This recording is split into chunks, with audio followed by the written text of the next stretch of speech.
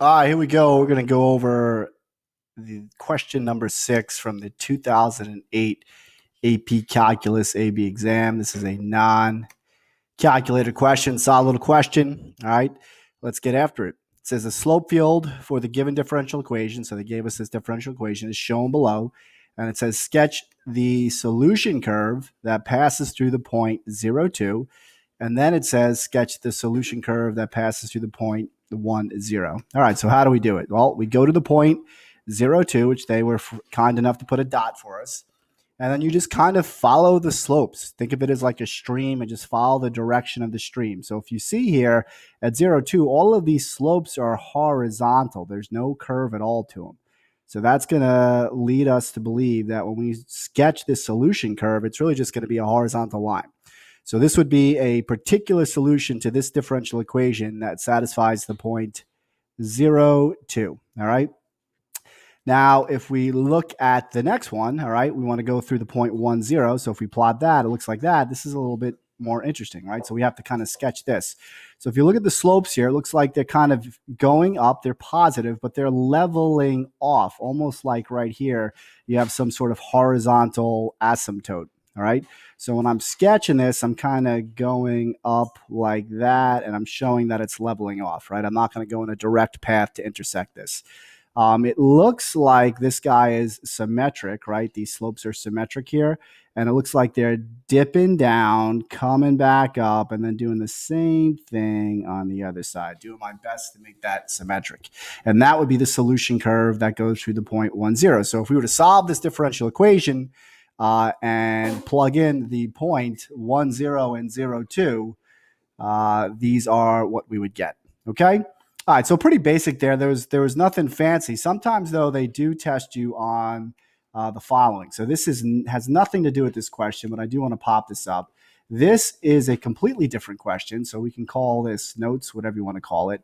And this is a slope field for the differential equation dy dx equals negative x over y, right? And if you look at it, it looks like we're getting a bunch of circles, right? So if I asked a very similar question, which is plot the solution curve that goes through the point 0, 2, 0, 2 is like right here, right? You might be tempted to draw a circle, okay? Because that's kind of how it would flow, but that would be incorrect. All right. So what we do with this, and this is the basic concept, right, is we do follow the slopes, but you are not allowed to cross a spot where the slopes are not defined. Okay. Think of that as, all right, let me do that again because that's not even coming close to 2. I can do a better job at a circle.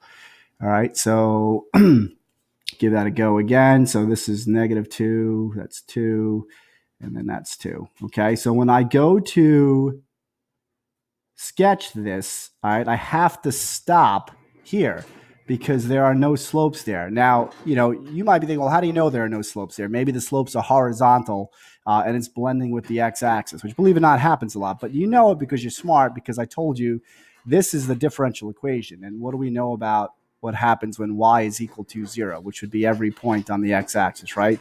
When y is equal to 0, all right, there'd be no slope. It's not defined, okay? There'd be like a vertical slope, but the slope itself is not defined.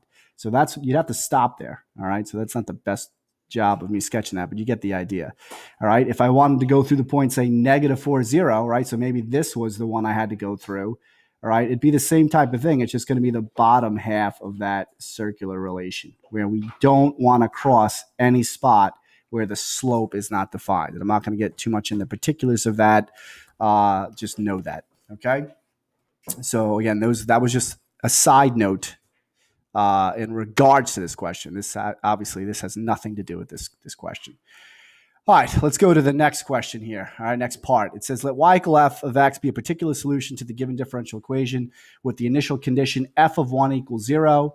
All right, so that's just a point there. So f of 1 equals 0. That means the point x, y is going to be on the graph here. That's a blender in the background, in case you were wondering.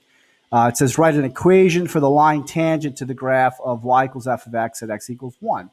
So as soon as you see equation for the line tangent, right, you guys should be thinking point slope formula. Y minus y1 equals m times x minus x1, right? That's how you write the equation of any line. Now, what do you need to have in order to use this? It's called the point slope formula. Take a wild guess. You need a point and a slope. So what is the point? Well, they told you the point was 1, 0. So that's flat out given to you. What is the slope? All right. It's kind of incorrect to say that this is the slope because this is really the slope machine or the slope producing formula. I need the slope specifically at 1, 0. So I need dy dx specifically at the point 1, 0. So I'm going to chuck 1 in for x, 0 in for y into this guy here. So I get 1/3 times 1 and then 0 minus 2 squared. So that's -2 squared. So that's going to be 4 times 1/3 is 4/3. So my slope is 4/3. My point is 1, 0. So these are my ingredients. This is the recipe. Let's bake the cake. All right. So here we go. So you're going to get y minus 0 equals 4/3 times x minus 1. Call it a day. All right. That is the equation of your tangent line. Okay.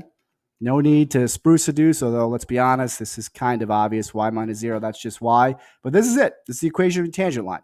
All right? Call it a day, put a happy cloud around it. Okay? So now, what was the second part of this question? Okay? The second part said, use your equation to approximate f of 0.7. So the key being here, using the tangent line to approximate. So that is that whole topic or concept of linearizations or local linear approximations. So to write a local linear approximation, it's really a joke.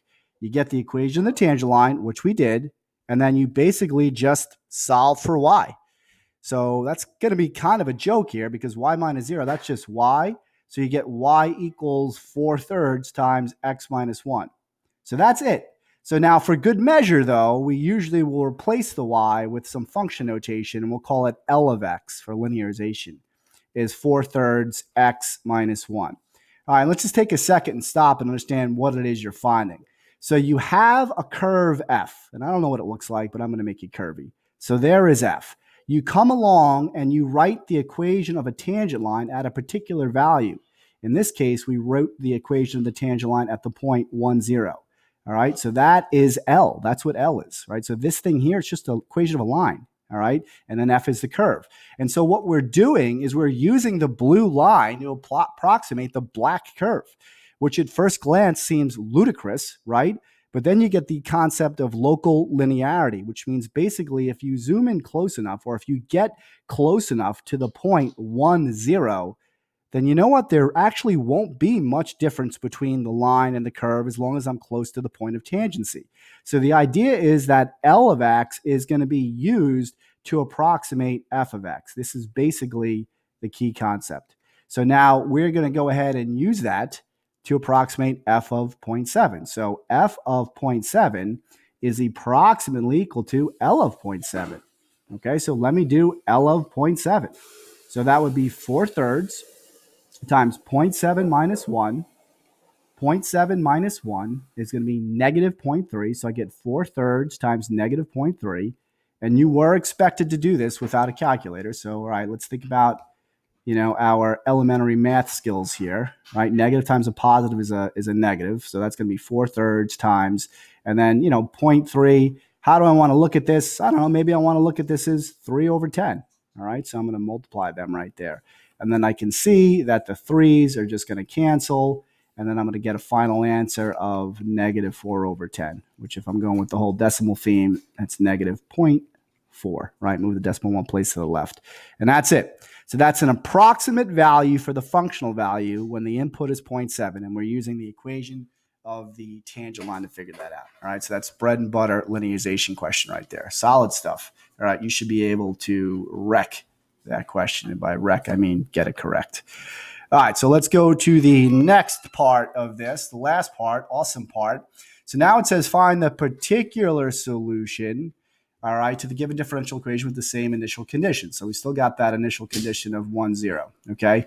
So particular solution means you're solving for C. If they said general solution, then you'd have a C in your answer, right? A family of functions differing by a constant that satisfy the differential equation. Particular solution means that not only are we going to find a function y equals f of x, that satisfies a differential equation, but it also is going to go through that point. Okay.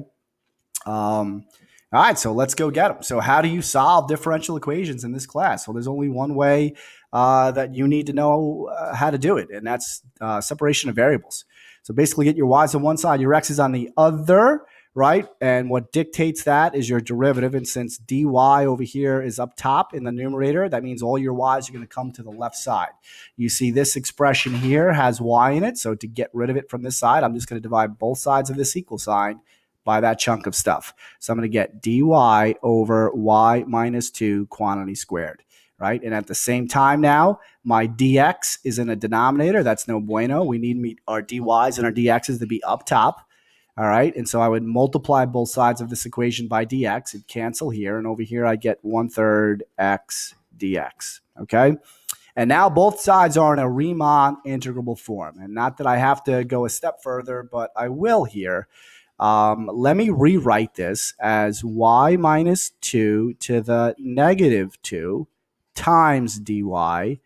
And I'm going to get over here, sticking with my theme of red and blue, I'm just going to get the same thing. Okay, and the reason why I wanted to do this for video flavor is because both sides now are in a Riemann integrable form. So in other words, you have function times dy and function times dx. So it's not enough just to separate the variables, but you need both sides to be basically in the form of a product of something times d whatever, in this case dy and dx. Otherwise, it would not be Riemann integrable. This is, we're good. We got the green light. That means you integrate both sides. Okay? All right, so now how would I integrate the left side? You may have looked up here and been like, oh, isn't that ln? It's not ln because it's not, 1 over stuff. There's like stuff squared here, right? So this is not linear down here. So this would not be ln. If you're not following that, that's fine. So then how would I integrate this? Well, the long way to integrate this would be like, hey, it's a composition. One of the skills I learned for integration techniques is a U substitution. So maybe to the side here, let's do it. So if I let u equal y minus 2, then du would be 1, the derivative of that, times dy.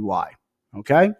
And so now if I look at this, right, I have the integral of y minus 2 to the negative 2 dy. So think about this now. You're saying 1 dy is du. So this becomes du.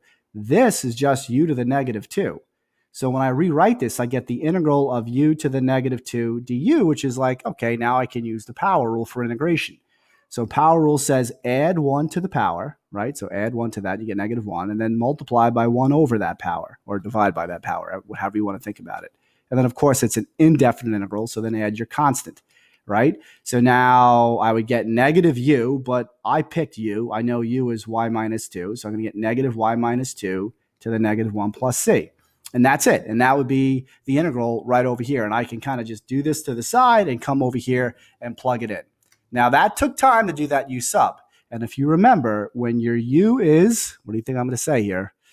When your u is what, you can kind of do it a shortcut way or in your head, or maybe even think of it as a reverse chain rule, even though that thing, the reverse chain rule, there's no such thing, all right?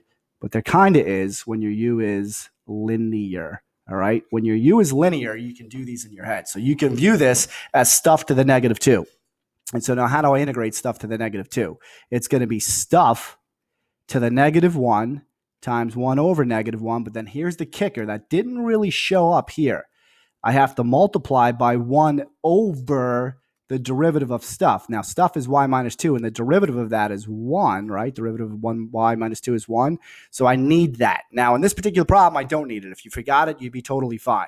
But if that would have been 5y minus 2, I'd have to multiply by 1/5.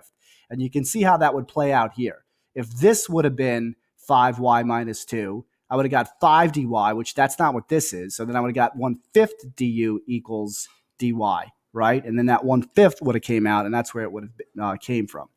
All right, so kind of a crappy example that I have to do because this is just y minus 2, but it actually helps you out at the end of the day. So that's it. And so that's really how quickly it should have been done. There's really no need to do this, but if you're not good with this, then that's what you do, okay?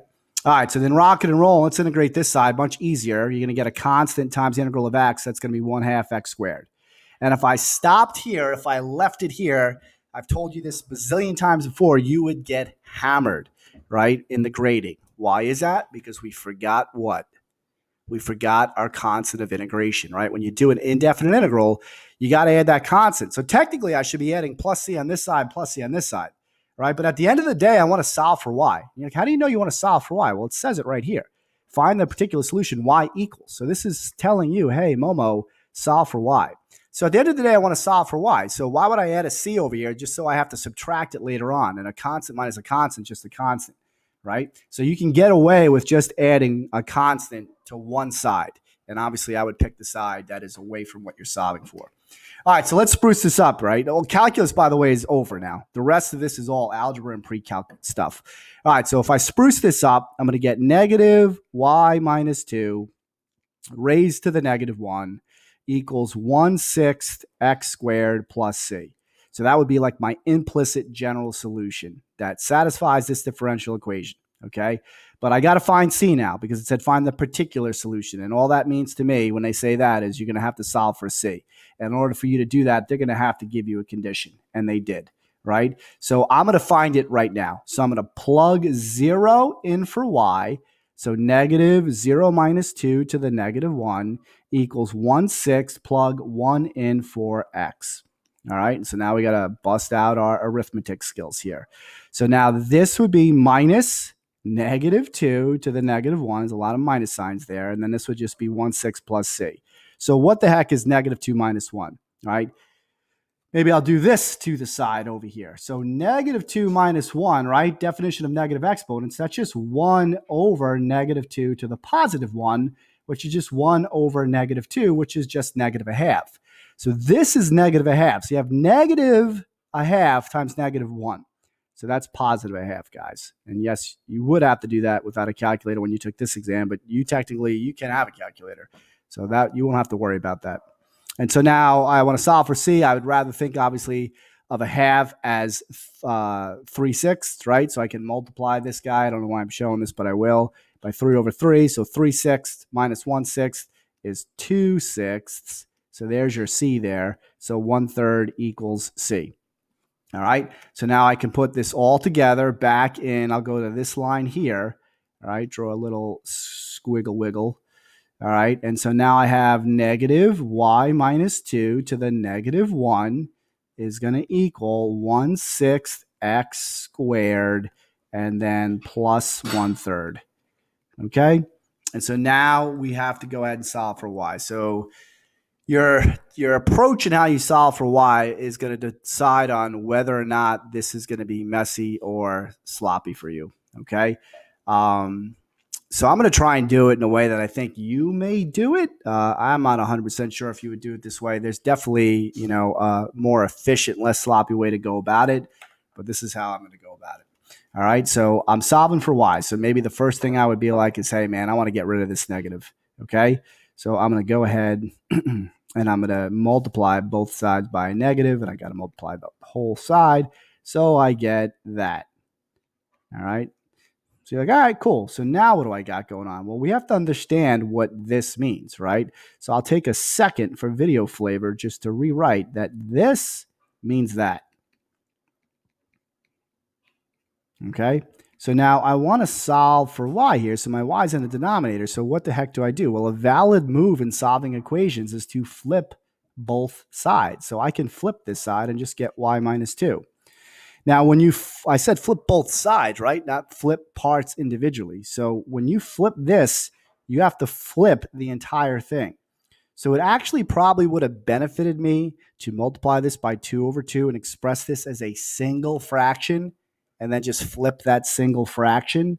But I don't know if you would have thought to do that. All right. So I'm going to go about it as if you did. If you did, God bless you. All right. If you didn't, here we go. So I'm going to flip this whole thing now. So I'm going to get 1 over negative 1/6 x squared minus 1/3. All right. So that's pretty nasty looking. Okay. And now if I solve for y, it would basically just be add 2 to both sides.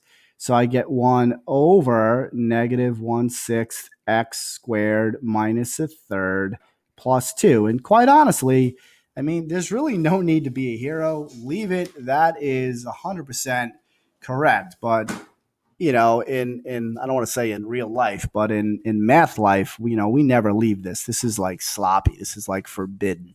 Like you have a fraction within a fraction. Oh my God, it's the end of the world, right? So we can clean this up. And there's a couple of ways to clean this up. I'm going to do the following. First off, I noticed that there's negative in the bottom. I'm just going to pull that negative out, right?